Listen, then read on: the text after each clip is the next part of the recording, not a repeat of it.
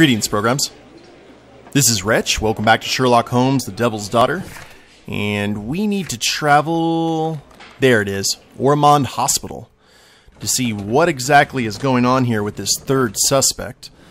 So while that's loading, let's go ahead and see if we've got any new clues here. No, we just got the classics here. Fowler, once a member of the Rasco gang. I mean, we've got a lot of stuff here that I'm not exactly sure where this is all going to go. But let's go ahead and hold up making any kind of assumptions until we speak to this third person. And then we can just kind of shoot from the hip. Now, if I remember, I think the person is here specifically because... I'm apparently in the children's ward. Yeah, a daughter, I believe. I'm apparently in the children's ward. Yeah, all the signs are there. This must be the person. Merrill Butcher. Gotcha. I bet that's Merrill's mother. A young woman lost her life. Mr. Butcher's wife. Mr. Butcher, I can confirm that we are willing to admit your daughter into the care of our hospital. You will be responsible for the travel expenditure, naturally taking all appropriate precautions due to the delicate state of your daughter. Additionally, you must attend to any accommodation cost and all medical attention. The final bill cannot be summarized within this letter. It will depend, of course, upon your daughter's condition, but I must warn you that the sum may be considerable. Dr. K.O. Medden, Karolinska University Hospital, Stockholm. Admission file at Karolinska University Hospital in Stockholm. And that's... oh, that's an iron lung kind of thing. What do we got here? Mr. Reginald Butcher, I've come from Scotland Yard. Might we talk? All right, but not too loudly.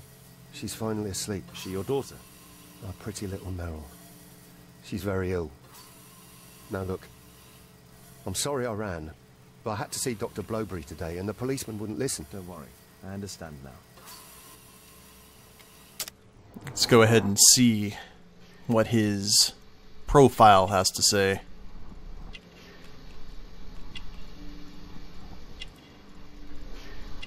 Childish bracelet. That is definitely a daughter's gift. Shiny shoes, recently cleaned. Wedding ring on the other hand. Probably to make up for the fact... oh, what was that? Shabby, expensive waistcoat. Secondhand clothes, was once prosperous.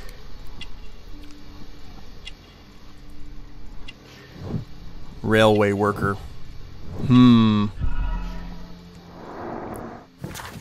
Reginald Butcher, a married man, holds the position of railway worker. He is depressed due to the illness of his daughter, of whom he is extremely fond. His shoes are shining. They have no doubt been recently cleaned. His expensive waistcoat, now in shabby condition, reveals that he was previously a prosperous man. Mr. Butcher loves his daughter, and is not ashamed to wear a child's bracelet to display his affection. Can she be cured? It'll take a long time, but I'm confident that we'll win this fight. I can't bear to think otherwise. Yes, it's probably just a question of money. What are you talking about? It's a question of willpower, and my daughter will win. Yeah, but we have this statement from the hospital, though. I do hope so. Although the treatment at the Karolinska University Hospital is very expensive. Yeah, it's our only hope. Thanks to the good Dr. Blowberry, she finally has a bed. We're going out next week. It's our last chance. Do you have children? Yes, I have a daughter too.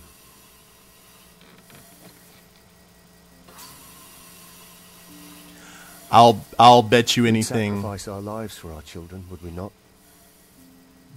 Yes. Of course, yes. I will bet you money that this guy did it. it's too much of a moral quandary not to actually be the case.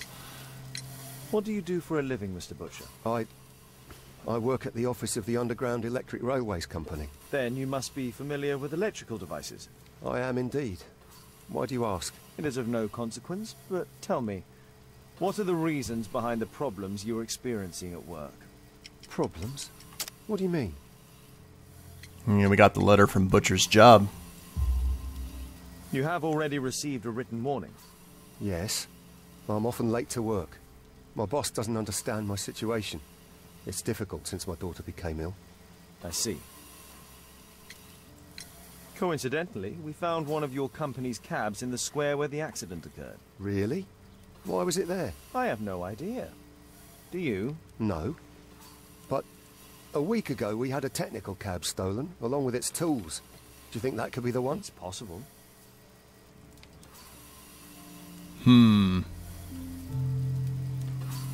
Okay, can we talk to him again? Shh. Meryl's asleep.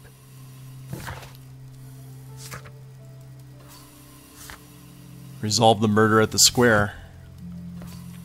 Well, let's see what new connections we can make. Electrician and electrocution. That makes sense. Seriously ill daughter. Now we're going ahead and... Looks like we've run out of clues. Reginald Butcher has problems at work due to the time off he has taken to visit his seriously ill daughter. Underground worker. Reginald Butcher works for the Underground Electric Railways Company. He could be familiar with the layout of the sewers from where the bank was robbed. And what's this one? Complex trap. Reginald Butcher knows how to work with electricity because of his job, but that doesn't mean that he would be capable of creating a deadly electrical trap. Reginald Butcher knows how to work with electricity. It's his job. He would have been able to trap the cab and activate the device. Which is true. He has more know-how than anyone else. What's this one? Butcher's love. Reginald Butcher is not a criminal. He has a beloved daughter who is ill and needs her father. He would not risk becoming involved with bandits. Hopelessness. Reginald Butcher needs urgent medical care for his daughter. Because of this, he contacted the Rasco gang and helped them to rob the bank. I mean, he has that desperation because his wife is dead, probably recently dead. The daughter is sick. Mr. Butcher is a murderer. Well, let's look at the other ones here. We got Thomas Garrett, the anarchist. I'm not really feeling that with him. The only other person is Fowler, who was once a member of the Rasco gang.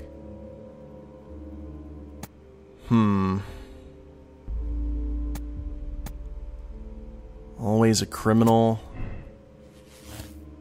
Oh, that cancels each other out. So we have to make a call here. Benjamin Fowler sometimes worked with electricity, but he's not a specialist, and it's doubtful he would know how to create such a deadly trap. That's the thing about it, though. Everything's pointing to Butcher, because Butcher's got the real moral quandary to deal with. Fowler and Garrett don't. And he has all the know-how. He has knowledge of the railway lines as well as electricity. He has everything, like all the pieces are there. So, let's go ahead and... Man, this is going to be rough. But Mr. Butcher is a murderer. Reginald Butcher helped the Rasco gang to rob the bank and then killed them for the money, so he'd get the full share. Condemn Reginald Butcher. He's a dangerous criminal who not only robbed the bank but also killed all of his accomplices. He must be imprisoned. Absolve Reginald Butcher. His daughter is seriously ill. Because of this, he felt forced to rob the bank before killing his accomplices in order to take the money necessary for her treatment. Let him go that he might save his daughter's life. Okay, so here's what we're going to do, guys. I have to think about this from Holmes' point of view, this version of Holmes. Now, we've been pretty heavy-handed in all of our choices. We've always usually condemned them and sent them to jail or let some other kind of ghastly fate, like Lord Marsh, for example. But I think in Holmes's current mental state, what with Caitlin, I think he'd actually absolve Reginald. Besides, and I know this is very, very gray here, but it's one of the things that the only people that he killed were criminals themselves. So he could take all the money. I know that doesn't truly absolve him of everything, but I think Holmes in his current state would actually let Reginald go. So that's my moral choice, and I think we're going to go with it. Why not? What could possibly go wrong? Mr. Butcher. Shh. She's finally asleep. I knew you'd return. You should go to Stockholm with your daughter. You will save her. I've made my decision. Leave now. You understand? I was forced to do all this. Perhaps you were. Thank you, Mr. Holmes. Goodbye. He just seems like a very driven man. Reginald Butcher only wanted to save his daughter's life. To do this, he robbed a bank and killed his accomplices out of necessity. The circumstances are exceptional. He did not have any other choice. Not to mention the fact that the Rasco gang might have swerved him, too. Or made him a patsy. Absolve Reginald. Clues found 12. 73% of people made the same moral choice. I'm surprised about that. Let's, check. 12 out of 12 clues found. I did not expect to be done with this so soon. The video's only gone for about 11 minutes. Okay. Well, we can go ahead and move on to the next one. No worries. And we will finish the case. I feel good about that. Disaster strikes. Fever dreams. That's... Oh, disaster because of the wreck and the electricity. Okay. But this is the inside of Alice's room. That's actually, now that I think about it, we have not dealt with anything regarding Caitlin and Alice during that last case. So maybe we're going to make up for it here. Let's see what happens.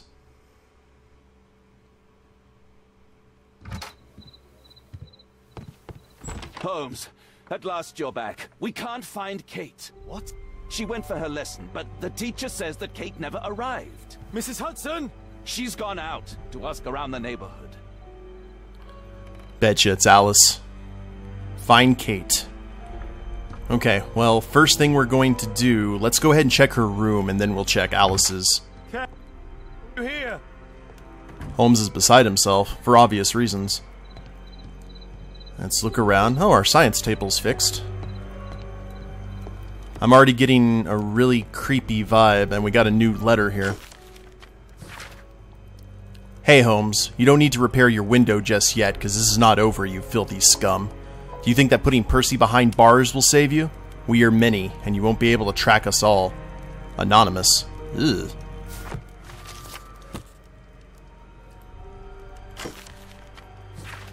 Mr. Holmes, I can never thank you enough for all that you have done. I must live with what I did, but you understood me. My Meryl is recovering slowly. Today she managed to eat a little soup. I cried. We have good hope that she will live. With all my gratitude, Reginald Butcher. Well, at least we had one happy ending. Kate! Oh, things look ransacked in here. We've got ink spilt on the sheets. Build a character portrait by paying attention to the details. She was writing something here. F. Missing writing. The diary. Okay. You can tell in Holmes's voice. What happened here? He is... Ooh. Why would she take her suitcase? I bet Alice grabbed her. Either Alice grabbed her or she ran away. Why was it left open? She took all of her favorites. He packed her things and left. I don't understand. Whoa. What's that? The sound came from Alice's room. Alice! Why, things are getting trippy. Kate! Kate! Where are you? You never do anything right. Oh, Lord. I've had enough of you not caring about me. You don't understand anything. I wish Alice would adopt me. Uh-huh. And we have an axe suddenly. Okay. I bet we're cutting down... We're cutting down Alice's door right now. I'll bet you money. What else is here? Old cemetery. Alice, where is my daughter? Your daughter? You don't have one, Mr. Holmes. You never did. No, I wouldn't slap her. My God! My daughter, what did you do to her? What you could never do. I made her happy.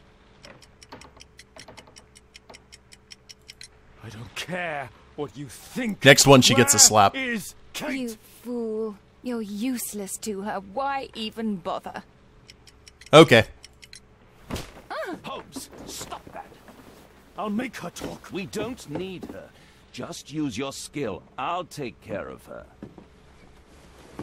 I have a firm backhand, Holmes. Man, look at Holmes. He's like, his body posture and everything is just crazy. I remember this place from my last visit. It's different now. Something was taken from here. What was taken? Candles near the chair. Hamilton's portrait.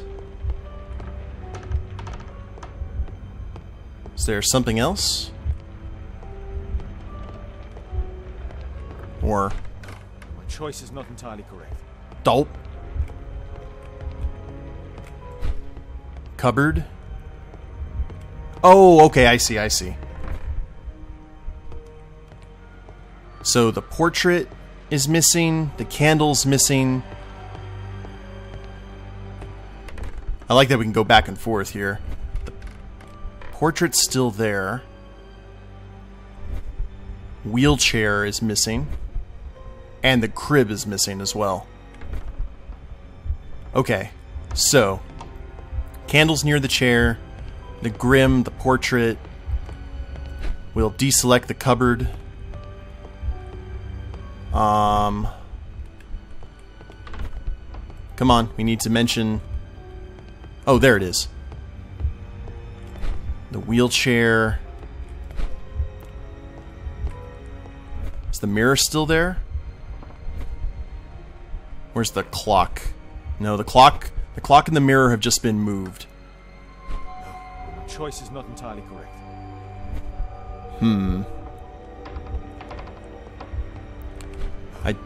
I do really like... Oh, wait a minute. Yeah, the table of practice. My choice is not entirely correct. Is there something missing here on the desk? Ah, the phonograph. My choice is not entirely correct. This is what I heard from upstairs. Crashing sound. Alice entered through here.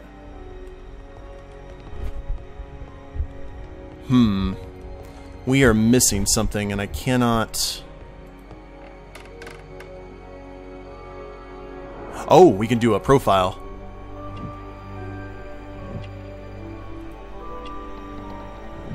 Well, this has certainly escalated quickly, and the fact that she's in morning clothes is not good.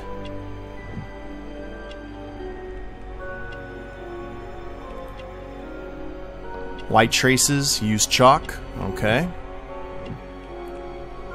Is that everything, or I am missing something? Oh!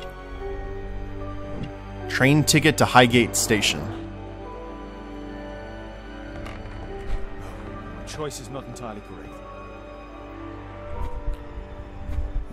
Okay, the wheelchair I already selected. I'm pretty sure I did. Yeah, wheelchair. Cradle. Yeah, the mirror's just different. Well, I guess we could go ahead and... Yeah, the clock. My choice is not entirely correct. No, those are to get us off the scent, I'm pretty sure. I just need to look for things that are missing. The phonograph is definitely missing. Table of practice, nothing over here. Hamilton's portrait. What am I missing here? Give me 1 sec here, guys. So I am noticing another difference. Check this out. Those pictures have been torn down, it looks like. Or they burnt. I know the phonograph for sure. I thought that might have been the case. Wait, can we go to any other part of the room? I'm not sure. I don't think so.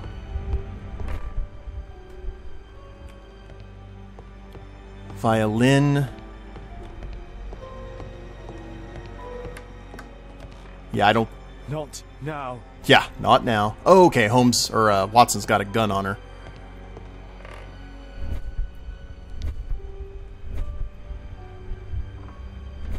I'm kind of at a loss here, guys. I am not exactly sure.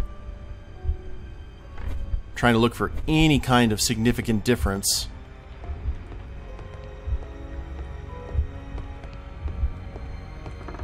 And I am not seeing it, other than the table of practice.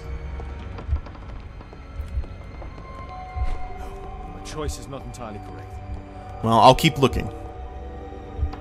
Okay, I think I just derped that up was all. I still had the cradle and the wheelchair selected. So let's grab the table of practice and see if that works.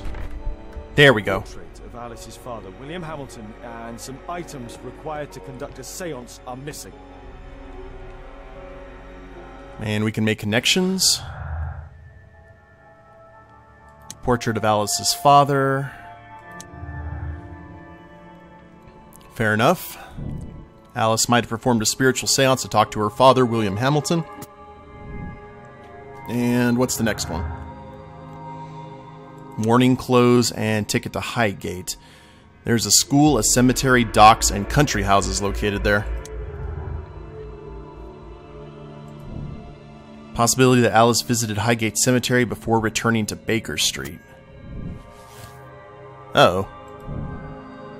Alice may have visited Highgate Cemetery this morning to the crypt of her father, William Hamilton, where she performed a spiritual seance in order to talk to him. Did she take Kate with her as well? Let's see. Talk to her again. The lead goes to the cemetery. Watson, keep an eye on her. So, find Kate, inspect the crypt of Alice's father. Ugh. This will not change anything, Mr. Holmes.